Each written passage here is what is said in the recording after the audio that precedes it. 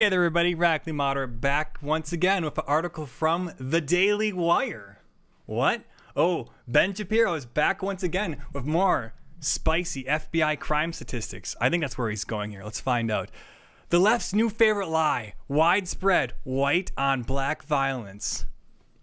Why don't you tell us about those 1350 crime stats, Ben Shapiro? This week, a 16-year-old boy named Ralph Yarrow, black, accidentally rang a doorbell of an 84-year-old white man, Andrew Lester. According to reports, Lester then shot Yarrow twice through the door, wounding him in the head and arm. According to Clayton County prosecutor Zachary Thompson, I can tell you there was a racial component. No, you can't. You made that up.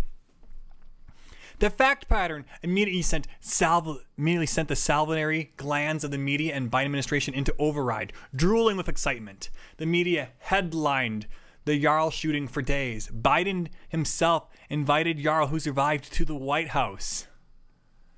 That's a purposely political act then. Yeah, we want to raise attention to this by having him come to the White House. He's a victim of a terrible, tragic crime. The real reason for the journalistic and political feeding frenzy is clear.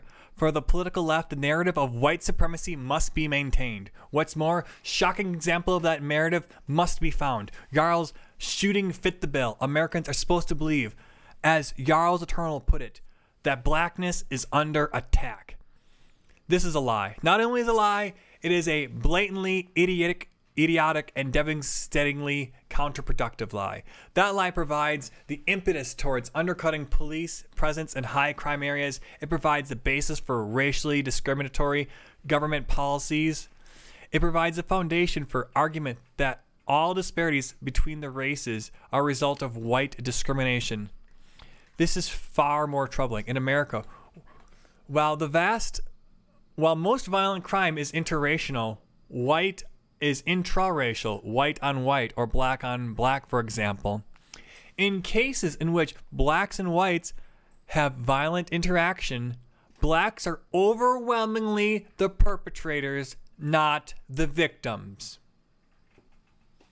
Is that a per number or per capita stat, Ben? Could you elaborate?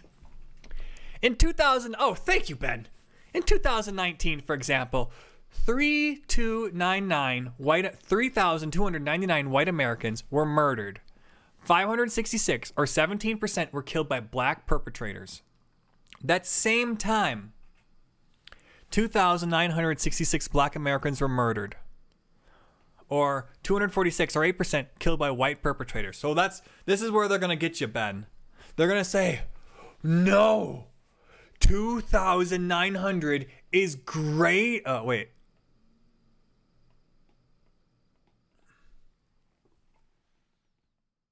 What are they going to say? More white Americans. By statistic? Okay, more white Americans by percentage and total quantity are killed by black Americans than the other way around. Damn, Ben got he got the math right. He lucked out here, because it could have been a way where statistically one's higher, but the absolute totals are greater. So it looked like, depending on which way, you'd be both. But no, this way, blacks are more violent on average. No, it's rude. The data says that. I didn't say that. I was YouTube gods. I'm sorry. The data says that same year, 2,906 black Americans were murdered, or 246, or 8%, were killed by white perpetrators. Adjusted for population size, because this is very important to do that type of stuff.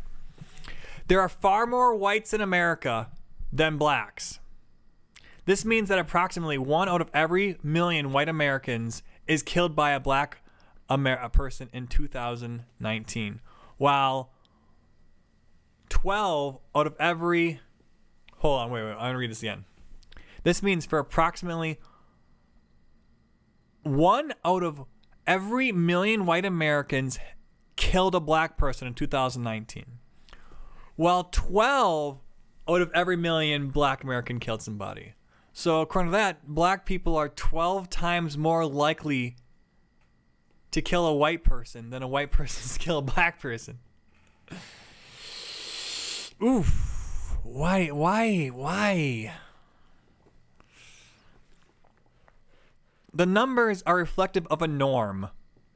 Every year from 2001 on, the number of black on white killings has approximately doubled the number of white on black killings. When it comes to violent crime generally, the same sad truth applies. In 2019, there was 562,000 reported violent white-black incidents. 84% were black on white. Man, that's almost like a... Look at that. The media routinely ignores these facts since they don't fit the narrative. In fact, the media has a general tendency not even to mention the race of perpetrators of crimes if the perpetrators are black. Yeah, really? And they'll always call out white man when he does something bad. The people most harmed by these narrative failure are not white Americans, but black Americans who are predominantly victims of black crime. According to the Department of Justice, in 2018, based on data from the FBI's Uniform Crime Reporting Program, black people were overrepresented amongst persons arrested for non-fatal violent crimes, 33%, and for serious non-fatal violent crimes, 36%, relative to their representation of the U.S. population, 13%. And hold on, that's not even doing it really fair, because it's not really black women who are doing all the crimes, men. So it's not 6, it's more like, it's not 13, it's more like 6.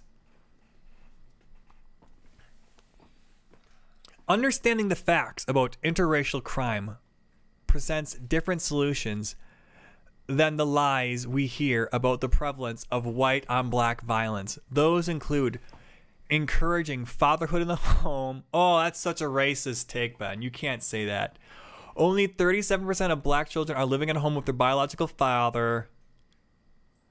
72% of black fathers aren't married to their mother of their children. And only 12% of children grow up in areas with poverty rate below 10%. And over half of black fathers with... And over half of black... What? I don't understand these stats at the end there. But such discourses never take place if we focus on a lie. The lie that black victims are disproportionately... Well, it's a compelling lie. It's a juicy lie. I mean, he killed him because of the color of his skin. You can't change the... What if somebody started targeting you because of the color of your skin? How would you like it? Oh, I wouldn't like that at all. Oh, God, hate crime. Hate crime's all... Hate crime. Pass all the laws. Vote for me. It's all just targeting people with sub 90 IQ. Sub 80 IQs. And it's sad because there are a lot of people with those IQ and they are easily manipulated. Leave a like down below, subscribe. Ben Shapiro still got it. What do you think?